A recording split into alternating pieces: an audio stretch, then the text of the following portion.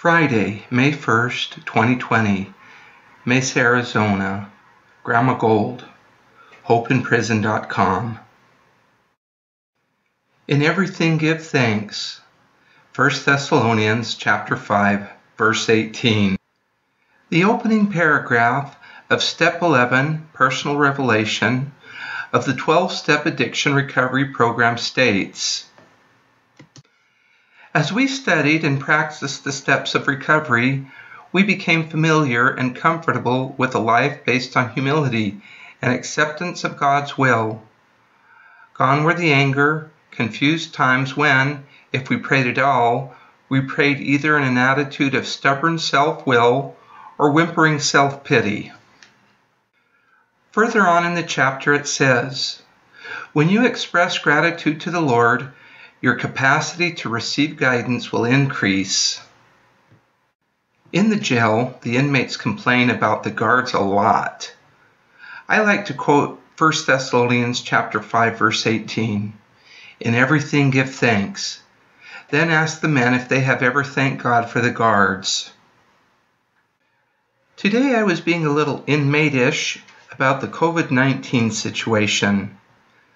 Aware of my attitude, my wife, Antonia, pointed out that I was complaining and whining too much about the government.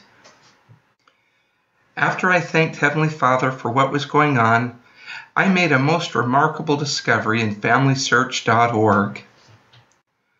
I learned that my grandfather, Helaman Mosiah Gold, married my grandma, Louise Seiler, 91 years ago today on May 1st, 1929.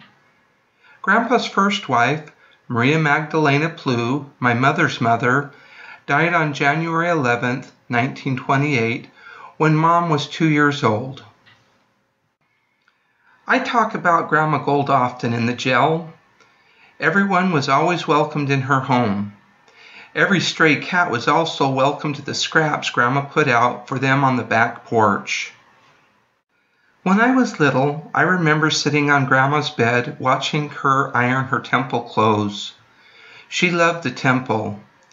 Years later, when I was an ordnance worker in the temple, I remembered sitting in the basement break room in the temple. I felt the most familiar, peaceful feeling there. It was the same exact way I used to feel sitting in Grandma's basement. When I was about 16 years old, I remember listening to Grandma speak at church. She told of a time when she was recently married and had 6 children.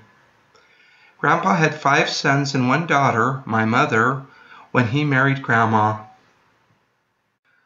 Once when all the children were sick, Grandma said she thought about just leaving and abandoning it all. But then she thought, no, this is my family. I'm staying. And she did. Last night we were watching Star Wars. When it first came out, I was 14. I explained to Grandma what an important movie it was. I was very disappointed when she said she didn't care for those types of things. Grandma described herself as fat and sassy. When she was 14, during World War I, she lived in Germany. She said sometimes they were so hungry, they ate bark off the trees. I suppose knowing hunger made Star Wars or worrying about being chubby seemed rather silly. The night before Grandma's funeral, we stayed at Uncle Glenn's home.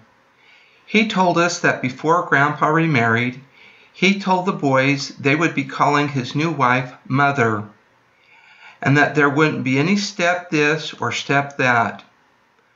My uncles and Mom did call Grandma Gold Mother the rest of their lives. At Grandma's funeral, my mom told me her goal was to be as nice as Grandma Gold. Being as nice as Grandma Gold is my goal too.